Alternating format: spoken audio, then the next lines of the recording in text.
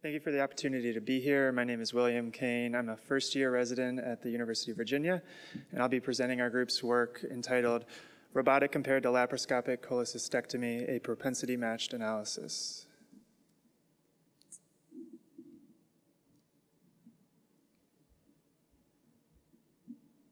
We have no disclosures. Laparoscopic cholecystectomy is one of the most common procedures performed in the United States, with over 400,000 performed in 2010. Since the 1990s, laparoscopic cholecystectomy has been considered the standard of care for gallstone disease. Recently, robotic surgery has gained increased popularity and applicability within gastrointestinal surgery. Robotic cholecystectomy has been demonstrated to be safe and efficacious, however, requires longer OR times and increased costs. To date, there has been little data to support its use over laparoscopic cholecystectomy. We hypothesized that robotic cholecystectomy would be associated with improved clinical outcomes, but also increased cost as compared with standard laparoscopic cholecystectomy. To examine this, we performed a retrospective review of all patients undergoing robotic or laparoscopic cholecystectomy at a single academic center over a 10-year period, using the American College of Surgeons NSQIP data for our institution. Financial data was obtained from a clinical data repository, and the operative approach was at the surgeon's discretion at the time of the procedure. Patients requiring conversion to open were excluded from our study because we felt that these patients represented a different population and all fell within the laparoscopic group. To perform our data analysis, robotic and laparoscopic patients were compared and propensity matched in a 1-to-10 ratio based on relevant comorbidities and demographics. Inflation estimates provided by the Center for Medicare and Medicaid Services were used to adjust costs to 2017 US dollars, and data were compared using the chi-square and Mann-Whitney U tests.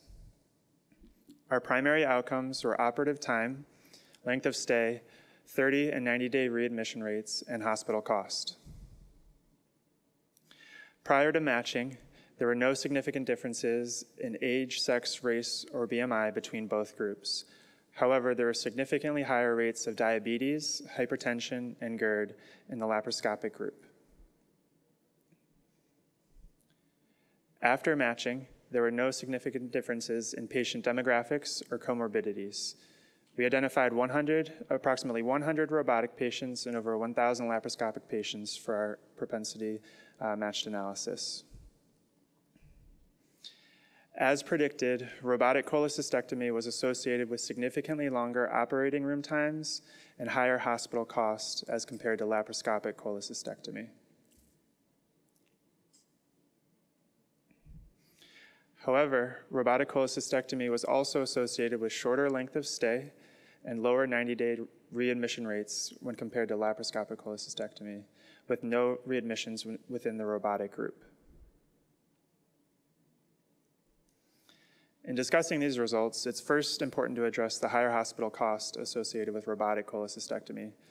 This has been previously demonstrated in the literature, and with any new technology, a monetary investment is required. However, as that technology is more widely applied and used, costs will likely decrease over time. Much of the higher hospital cost in our study was attributed to the longer OR time, which has also been previously demonstrated. However, one retrospective review by Ailu and colleagues at a single institution demonstrated no significant difference in OR times, which was attributed to the higher robotic volume at that institution and shorter docking times. Either way, learning curve and resident involvement also likely contributes to the longer OR time, both in robotic and laparoscopic cases at our institution. Our study is one of the first to suggest that there may be improved clinical outcomes associated with robotic cholecystectomy. Strosberg and colleagues demonstrated in a retrospective review previously that there may be lower conversion to open rates associated with robotic cholecystectomy. One other thing to consider is that a lower readmission rate with robotic approaches could partially offset the higher initial costs of the index surgery. There are several limitations with our study. First, it's retrospective and single institution design limit the quality of our data. Furthermore, the present study did not evaluate the preoperative diagnosis or indication for surgery, as these data were unable to be completely captured in our patient population, leaving room for selection bias. We did not look at specific postoperative complications or attain long-term follow-up for our patients. And finally, we were unable to assess, based on the data we captured, whether readmissions were related or unrelated to the initial surgery.